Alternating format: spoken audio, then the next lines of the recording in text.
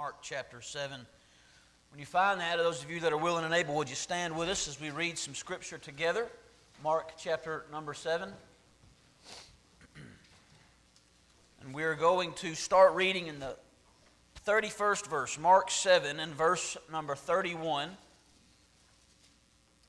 And again, departing from the coast of Tyre and Sidon, he came unto the Sea of Galilee through the midst of the coast of Decapolis. And they bring unto him one that was deaf and had an impediment in his speech. And they beseech him to put his hand upon him. And he took him aside from the multitude and put his fingers into his ears, and he spit and touched his tongue. And looking up to heaven he sighed, and saith unto him, Ephphatha, that is, be opened. And straightway his ears were opened, and the string of his tongue was loosed, and he spake plain. And he charged them that they should tell no man, but the more he charged them, so much the more, a great deal, they published it, and were beyond measure astonished, saying, He hath done all things well. He hath done all things well. He maketh both the deaf to hear and the dumb to speak. And I want to preach to you out of verse 37 for a little while this morning. And he hath done all things well. Pray with me and for me. Dear Heavenly Father, thank you for the Word of God. Thank you for meeting us here this morning in the music and the worship. Lord, it's always a blessing. It's a blessed thought to think that you would receive worship from people like us. That you would enjoy our voices, and you would enjoy us praising your name, as undeserving as we are. Lord, it is a blessed thought to think that you would receive worship from us. And Lord, I thank you. I thank you for being the good shepherd. Lord, I'm so grateful for your leadership. God, if I had led myself, I would be an absolute disaster. God, thank you for being so good to me. Thank you for being good to this church. Lord, I ask now as we come to this text, Lord, this group of people have testified that you have done all things well. Lord, I pray you give us the wisdom to see it how they see it. Because out of honest hearts we have to say at times that we don't think you've done good or done right. Everything doesn't always seem well. It isn't always well. God, you have done everything well. God, help us, give us wisdom to see how this group of people saw what you've done. I ask that you strip us down to just ourselves, all superficial, outside appearances, all fake things, all masks. God, I pray we take them off. All things that mean nothing, all things that are hollow and vain, I pray that all those are gone. Lord, now it is us and your word. God, we are as Adam, we are but dust. David said that you knoweth our frame, that we are but dust. God, I pray that as you did in the Garden of Eden, Lord, would you take your hands and put it on the dust and touch us and then breathe into us something holy and something helpful and something from heaven.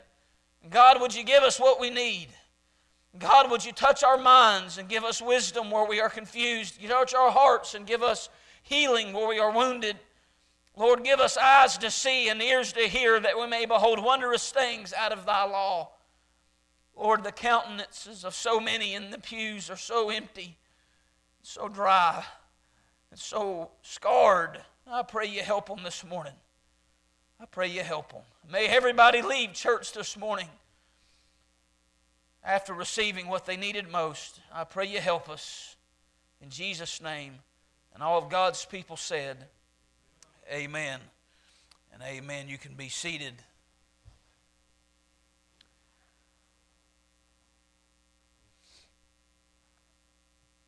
Well, a group of people have just made one of the most astounding testimonies of Jesus that anyone's made in the history of the world. He hath done all things well. He hath done all things well. That is not something easy to say at all times. It is always true. It is always the right thing to say, but there are times where it is very hard to see it that way. I'm trying to preach to some honest people. I'm being honest with you. I hope you can be honest with me. And let's be honest with the Word of God. Listen, as I prayed, it ain't time to fake it. It ain't time for facades, and it's not time for masks. You ain't here to impress me. I'm not here to impress you. And quite frankly, I don't think anybody here has been impressed yet. Listen, this is about us getting a breath or a word from God's Bible. Listen, we need to hear from God. Let's quit faking it. Church has got too many facades, got too many actors, got too many actresses. This isn't about a play. This isn't about somebody's name unless it's Jesus. And listen, let's just be honest with ourselves. Sometimes it's hard to say that God's done all things well. Sometimes it's hard to say that and mean it. Oh, it's easy to say it in church because you're supposed to. It's easy to sing God's been good. It's easy to sing that because it's pretty and it rhymes, and it's easy to just go along with the notion, but deep down into the core of your heart, He knows if you mean it. And as these people testified, He hath done all things well. What a blessed truth. That they did not testify, they did not confess this until after it was all over. There's already been a great miracle taking place. And I will remind you that they didn't say it before, they said it after. They didn't say it before He performed the miracle. They didn't say it during the miracle. They said it at the end of the miracle. At the end, He brought all things together for good. At the end, He brought it all full circle. At the end, He restored the health to this man. When it was over, He had finished it, and they could praise His name for it. And maybe you've just come off of something, and you can stand and say He's done all things well. Maybe you're looking back on a time of life where you can say He's done all things well. But maybe you're not in verse 37 yet. Maybe you're still in verse 32, verse 33. And I want to help you to praise by faith. And He hath done all things well. I want you to notice this man. They've brought unto him one that was deaf and had an impediment in his speech. And as they praised Him later, they said that He maketh both the deaf to hear and the dumb to speak. And they brought him to Jesus, for they asked Him to touch him, to heal him. And Jesus performs this miracle, and He has now done what they could not do. They could not heal his ears, and they could not heal his tongue, and Jesus has done what they could not do. And I don't know if that means anything to you or not, but it sure is a blessing when God does for me what I cannot do for myself. And it is a blessing when God does for somebody what I cannot do for them. It is a blessing, and it is a miracle, and it is a gift from God when He does something that we cannot do ourselves. It is a blessing when God does something that we cannot do ourselves. They have brought this man. You understand, this man doesn't have a clue what's going on. He cannot hear. He cannot be told, we are taking you to a man named Jesus who performs miracles and can heal people and can raise the dead and heal lepers and touch blinded eyes and deaf ears. He cannot hear those things. He does not know what is going on. When they bring him to Jesus, he's just a normal man like everybody else. He has no idea who he's been brought to. Much like our children, we bring them to Jesus, we bring them to church, and maybe now they don't yet understand everything. It is a blessing when God does for somebody what we cannot do for them.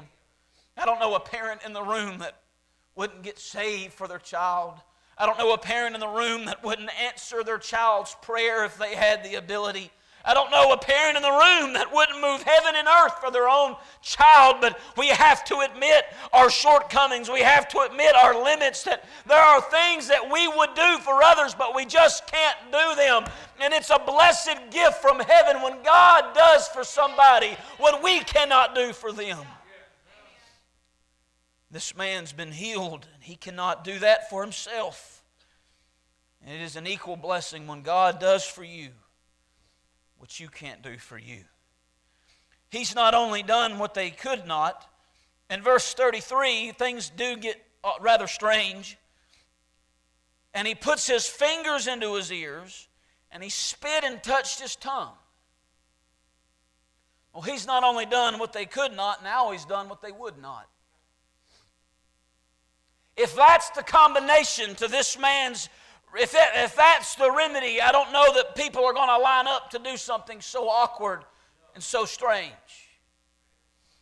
These deaf and dumb people were considered by the rabbis less than human because there was no way to know what they understood, so they had no rights. They were basically treated as animals.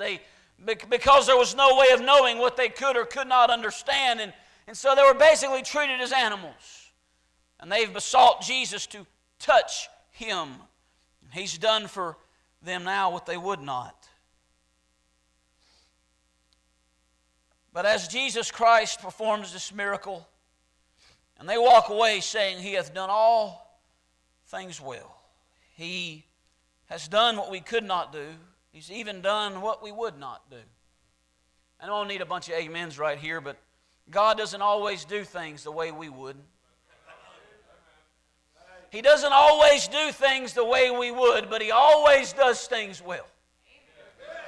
Though He may not always do them the way we would do them, He always does it well. He's never done a bad job. He always does it wholly and completely. He always does it thoroughly and perfectly, and He always does it on time. And though it may not be how you would have done it, He always does it well. Bless the Lord. Bless the Lord. Well, I find some things that Jesus does very well in this passage that I think are a blessing that I want to give you this morning.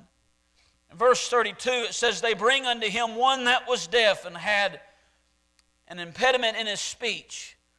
And they beseech him to put his hand upon him. And he took him aside from the multitude. I want to say first thing that Jesus does well is He accepts sinners. He accepts sinners. They've brought him a man that cannot speak to him and cannot hear him. Please, I'm not being ugly, but Brother Stephen, they've brought him a man that's useless. They've brought him glory. They've brought him a man that cannot serve him. They've brought him a man that can't be a blessing to him and cannot be a blessing to others. They have brought him a miserable man. They have brought him a lonely man. They have brought him somebody that society says is not much more than an animal. But Jesus, when they brought him to him, He said, okay, I'll take him, and takes him off to the side by himself. Hey, what a good God to accept sinners that don't mean anything and don't amount to much and are much more than an animal. Oh, I know you're pious and you think God got a great deal when He got you, but I'll be honest with you, the day He saved me, He didn't get very much, but He accepted this sinner, and He's done all things well. He accepts sinners well. Bless His holy name. Accepting sinners well. Oh, there's times people come to church and they walk into a holy building and are surrounded by holy people that are dressed right and got their life together, and they begin to feel so out of place, and they begin to feel so judged, even though the people that are there aren't judging them. They love them and they want them there, and they are glad the sinner has come to church. But the devil gets in their mind and begins to tell them, you're not as good as them. Look at them folks in the choir. You're not like them. Look at the vehicles they pulled up in. Look at the family that they have. Look how perfect their marriage is. Look how wonderful their children are. And look how pitiful you are. You don't mean anything. And you're nothing. You don't belong here. Church ain't for people like you. It's for the wealthy, and it's for the successful, and it's for the wise. It's not for you. I've got news for you, my friend, that God accepts sinners. I don't care how much money you have or don't have. I don't care if you're married or been divorced 1,000 times. Jesus accepts sinners well. He accepts sinners. Don't listen to that lie from the devil that tells you you don't belong, that tells you that you're not worthy of salvation. The book of Ephesians talks about us being accepted in the beloved. What a blessed truth it is to be accepted by Christ. I love what he does in verse 33. He took him aside from the multitude just to let him know, I'm not accepting you for them. I'm accepting you for you.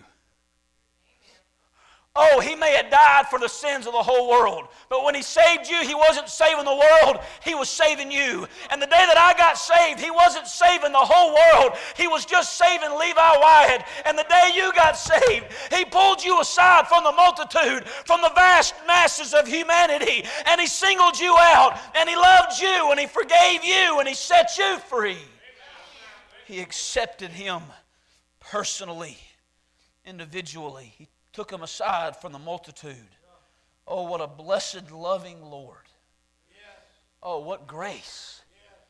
What grace. You see, he could have done it on the spot in front of him, in front of everybody, and the result would have been the same. He could have set him, he could have healed him right there. But he adds this great personal touch by taking him aside to make it just one on one. It's not for show. Jesus wasn't trying to show off. He wasn't trying to make a name for himself. He wasn't trying to gain followers or be more popular. His motive was pure, his motive was holy, his motive was godly, and his motive was of love. And he pulls this man aside as if to say, if you were the only person here, I would heal you. Oh, what love. He hath done all things well. He accepts sinners well. In verse 33, once he pulls him aside, he puts his fingers into his ears and spit and touched his tongue. Well, that's odd. Those of you that have read the Gospels a couple of times, you are familiar with Jesus' miracles, and he often would heal somebody with the word of his mouth, or we would touch their hand, or he would even heal somebody who wasn't even there. He'd be in a different location and would just say it and it would happen. But here he heals this man in such a strange method, in such an unpredictable way. This is not the message this morning, but don't put Jesus in a box. Look, you ain't got one big enough. Y'all remember the Taco Bell commercials with the little chihuahua? Y'all remember that? I think I need a bigger box. You don't have a box big enough to put the Son of God in. You don't have, get rid of the box. I guarantee you, no one expected this. When they said touch him, I bet you they weren't thinking put your finger in his ear and then put your finger in his mouth. They weren't expecting that. And I bet that's what they did. I bet they started giggling and laughing like, what in the world? Well, that is odd. That's kind of embarrassing. Like, what? There it is, supposed to be this Messiah, this miracle-working, prophet, and touching a man's ears.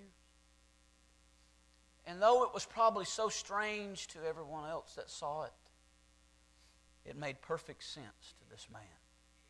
Because he not only accepts sinners well, but he communicates to sinners well. He communicates to sinners well. As Jesus put his hands in his ears, his fingers in his ears, as if to say, I know what's wrong. I know that you can't hear me. It's like he wrote his own dialect of sign language, and he put his fingers in his ears as if to say that I know you can't hear what I'm saying, and if you see my mouth move, I know you don't know what I'm saying, and you don't have any idea what's going on. The guy's probably terrified. He is probably afraid. He doesn't know why there's so many people and what's happening. It's probably got him all worked up. But Jesus puts his fingers in his ears to let him know that I know what the problem is. Can I say that Jesus always knows what the problem is? He always knows what the problem is, and he knows exactly what needs to be done. He knows the combination. to every complication. He knows the combination to every complication. When he touched his ears, and then he spit and touched his tongue. Not Christ's tongue, he touched the man's tongue, I believe. As if to say, I know that you can't tell me anything. And I know that there are words in your heart, but you can't get them out. The Bible says that he had an impediment of his speech, and that once he was healed, he could speak plainly. So he could make a noise, but he could not articulate words. How many of you understand what I'm saying? And so basically all the man was able to do was mumble or groan. And I believe as Christ put his finger on the man's tongue, it was saying, I know what the groans mean. The book of Romans talked about how the Spirit helpeth our infirmities. As when we have these groanings in our prayers that can't be uttered, and the Holy Spirit understands what our groans mean. And Jesus is communicating to this man that he knows what's wrong. And I would tell you this morning that Jesus knows what's wrong. He knows the problem. And he knows what's the matter. He understands. He communicates to sinners well. Verse 34, the Bible says, and looking up to heaven, he sighed. And looking up to heaven, he sighed. Jesus healed many people and performed many miracles without sighing. He did many things without sighing, but for this man, as he looks up to heaven, he sighed. He's got his hands on this man. He looks up to heaven where the Father is, and he sighs. He exhales. He shows deep emotion. Can I say that as he sighed, I believe he was relating to this man. And the third thing that Christ does well is he relates to sinners well. He relates to sinners. Before he ever prayed to his Father, before he said anything to God in heaven, he sighed. Before he set him free, he related to him. Before he healed him of what was wrong, before he delivered him from his problem, he related to him. Before he engaged this heavenly world, he related to this earthly world. Is that not what Christ Jesus done at Calvary? You understand that all the days that Jesus lived, from the day he was born in Bethlehem to the day he died on Calvary, that didn't save us.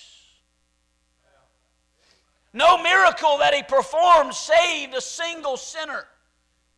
The gospel would be the same without walking on the water, without feeding the 5,000, without feeding the 4,000, without healing those 10 lepers, without opening blinded eyes of Bartimaeus, without raising Jairus' daughter, without ever healing that woman with the issue of blood, without ever casting out those demons of the demoniac man in Mark chapter 5, and on the list goes. You could take all of those miracles out, and it would not impact the gospel.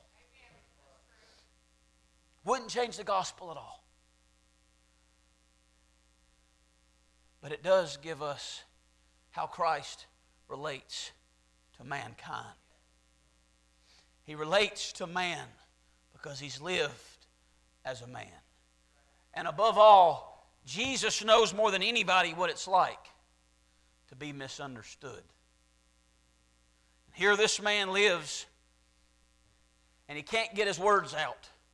He can't get at what he's thinking and what's in his heart and what's in his head. He can't get it out into the ears of others. What did Jesus say over and over and over again? He that hath ears to hear, let him hear. He said it all the time because nobody would listen to him, and they always misunderstood what he meant, and they always were against his words, and they never quite understood. Even the 12 disciples had to pull him aside after every parable and say, hey, what did you mean by that? Can you say that again? Can you break that down for us? Because we don't really get it.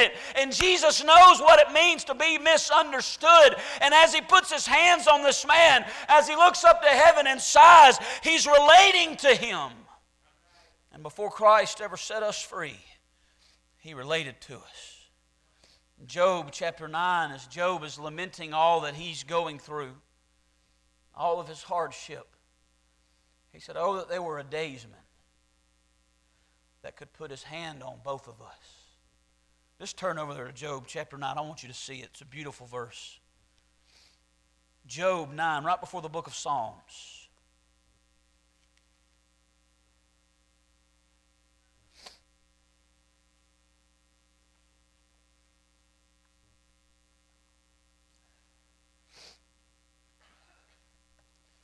Job 9, look in verse 30. He said, if I wash myself with snow water and make my hands never so clean, yet shalt thou plunge me in the ditch, and mine own clothes shall abhor me. Job's in a ditch. He says, for is he not a man as I am, that I should answer him, and we should come together in judgment? Neither is there any daysman betwixt us that might lay his hand upon both of us. He said, I've got nobody that can put his hand on God and put his hand on me.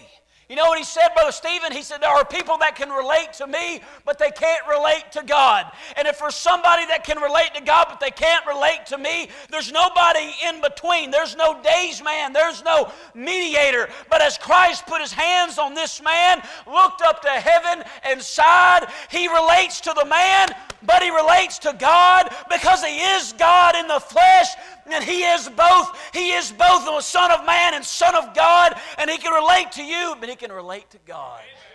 It doesn't do anybody any good if they can just relate to you but not relate to God. For crying out loud, anybody could probably relate to this man. You could probably find thousands of them that have speech impediments or have deaf ears. He wouldn't have any problem finding somebody that can relate to him as a man. But finding someone that can relate to him as God, oh, that changes everything. Oh, that changes everything. What a blessed thing. He hath done all things well. He accepts sinners. He communicates to sinners. He relates to sinners. Miss Leslie, can you come? I do want you to see verse 37. They were beyond measure astonished. He does all things well beyond measure. Do you know what you do when you measure something? Brother William, when you're working, building a house, when you measure a piece of wood, you know what you do? You put a beginning of it and an ending to it. You give it a start and you give it a finish. I don't know if you're getting what I'm laying down. When you measure something, you put a beginning to it and you put an ending to it. You determine it's this tall, it's this wide. You put depth to it. You put height to it. You put width to it. When you measure something, you put a beginning and an ending to it. But when they said Jesus has done all things well, they said it's not even measurable. There's no beginning to how good he is, and there's no ending to how good he is. He's done all things well beyond measure. David said in Psalms 147 that God's understanding is infinite. Infinite. You know what infinite means? It means it goes on and it goes on and it goes on. It transcends any place. Whether he's in the Eastern Hemisphere, in Palestine or Jerusalem, he understands everything there. Bring him over here to the Western Hemisphere where you've got a bunch of backslidden carnal Americans. He understands this. No matter where he goes in the world, no matter where he is in time, his understanding is infinite. He does all things well beyond measure. It's not just beyond measure. He does all things well beyond man. The verse doesn't say that all things are well, because that wouldn't be true. But it says He hath done all things well. And that is always true. Because man cannot do all things well. Man cannot be a great husband all the time. Man cannot be perfect. Women cannot be perfect. But Christ does all things well. He does beyond measure and beyond man all things well. It's beyond measure. It's beyond man. Lastly, it's beyond mistake. It's beyond mistake. He hath done all things with no mistakes. He hath done all things and not one mistake. Scott, can you believe that? That is a doctrine that is almost hard to believe. Looking at how bad things are, looking at how bad some of your lives are, and you look back and you see all the heartache, you see all the pain, you see all the misfortune, and sometimes it's even hard to say that God's never made a mistake, but may I tell you, on the authority of this Bible, He's done all things well, and He's not made a single mistake. He does all things well, beyond measure, beyond man, beyond mistake. I want to encourage you, no matter what, He hath done all things well, and like them, you may not have the wisdom to see it until it's over. You may not have the wisdom to see it until it's finished. I want to help you just praise Him on credit. I want to help you worship Him by faith. Not by fruit, but by faith. And trust that He's never been wrong. And trust that He does all things well. And right now, you're not looking retrospectively at it. You're not looking backward. You're looking forward. Right now, you're beholding through a glass darkly, and you can't see the wisdom of God yet. But just know that He's done all things well, beyond mistake. And He's never failed. Let's stand. He hath done all things well.